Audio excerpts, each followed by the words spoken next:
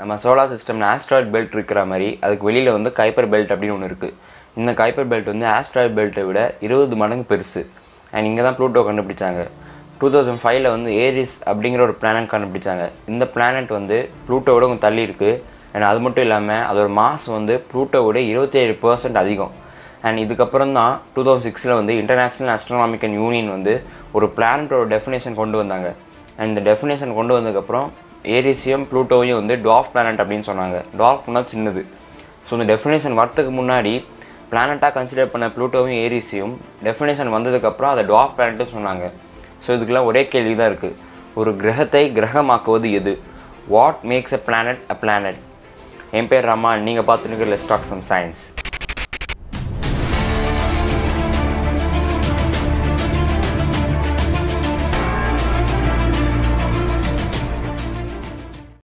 ஸ்பேஸில் இருக்கிற செலஸ்டியல் பாடிஸை நம்ம வந்து பிளானட்டாக கன்சிடர் பண்ணணும்னா அது 3 ரூல் ஃபாலோ பண்ணணும்.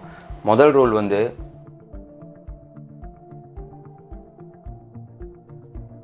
அதாவது ஒரு ஆப்ஜெக்டோட மாஸ் வந்து குறிப்பிட்ட லெவலுக்கு மேலே அதிகமாக இருந்தால் அதோட கிராவிடேஷனல் புல் வந்து அதிகமாக இருக்கும். ஈர்ப்பு இழுத்தல்னுவாங்க. அது அதிகமாக இருக்கிறதுனால சுற்றி இருக்கிற ஆப்ஜெக்ட்ஸ் எல்லாம் சேர்த்து ஒரே டேரக்ஷன் நோக்கி இழுக்கும். அப்படி இழுக்கிறதுனால ரவுண்டாகவோ இல்லை எலிப்டிக்கலாகவோ ஃபார்ம் ஆகும். ஆனால் ஆஸ்ட்ராய்ட் பெல்ட் பார்த்தீங்கன்னா அங்கே இருக்கிற ஆஸ்ட்ராய்ட்ஸ் வந்து ரவுண்டாக இல்லை. ஏன்னா அந்த ஆப்ஜெக்ட்டுக்கு வந்து சஃபிஷியன்ட் மாஸ் இல்லாததுனால கிராவிடேஷனல் புல் வந்து கம்மியாக இருக்கும். ஸோ அதனால தான் எலிப்டிக்கலாகவோ இல்லை ரவுண்டாகவோ ஃபார்ம் ஆகாமல் அன்ஈவனாக ஃபார்ம் ஆகிருக்கு. நம்ம சோலார் சிஸ்டமில் இன்னி வரைக்கும் 8 கிரகங்கள் இருக்குது. Mercury, Venus, earth, Mars, Jupiter, Saturn, Uranus, Neptune. இது எல்லாமே ஃபஸ்ட் ரூல் ஃபாலோ பண்ணுது, ரவுண்டாக இருக்குது. ஆனால் உங்களுக்கு இந்த டைமில் ஒரு கேள்வி வரும், 3 கூட ரவுண்டாக தானே இருக்குது அப்படின்ட்டுன்னு. இந்த இடத்துல தான் செகண்ட் ரூல் வருது.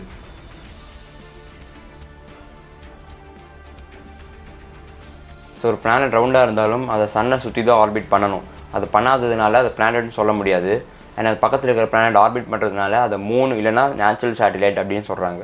அப்படி பார்த்தா இன்னொரு டவுட் கூட தான் வரணும். ப்ளூட்டோ கூட ரவுண்டாக தான் இருக்குது, சன்னை ஆர்பிட் பண்ணுது. பட் அதை ஏன் பிளானட் சொல்கிறது இல்லை, டார்ஃப் பிளானட் சொல்கிறாங்க. இந்த இடத்துல தான் தேர்ட் ரூல் வருது. கிளியர் த நெய்பர்ஹுட்டா? ஒன்றும் இல்லை, சிம்பிள் தான். நீங்கள் வந்து ப்ளூட்டோன்னு இமேஜின் பண்ணிக்கோங்க. நீங்கள் சென்னையில் ஒரு ஏரியாவில் இருக்கீங்க. அந்த ஏரியா டாமினண்ட்டே நீங்கள் தான். அதாவது நீங்கள் ஒரு டான் மாதிரி ஒரு பெரிய இடத்துல இருக்கீங்க. ஒரு ஆஃபீஸில் கூட நீங்கள் ஒரு பாஸாக இருக்கீங்கன்னா உங்கள் டாமினண்ட்டே நீங்கள் தான். உங்களை எதிர்த்து யாரும் இல்லை. அதே மாதிரி தான் ஸ்பேஸில் இருக்கிற ப்ளூட்டோ வந்து அதோட ஆர்பிட்டில் டாமினண்ட்டாக இருக்கணும். ஏன் இல்லைன்னு பார்த்தீங்கன்னா, நான் அப்போயே சொன்ன மாதிரி ப்ளூட்டோ வந்து கைப்பர் பெல்ட்டில் தான் இருக்குது. கைப்பர் பெல்ட் வந்து ஆஸ்ட்ராய்ட் பெல்ட்டை விட 20 மடங்கு பெருசு. ஸோ அது பெருசாக இருக்கிறதுனால அங்கே நிறைய செலஸ்டியல் பாடிஸ் இருக்கும்.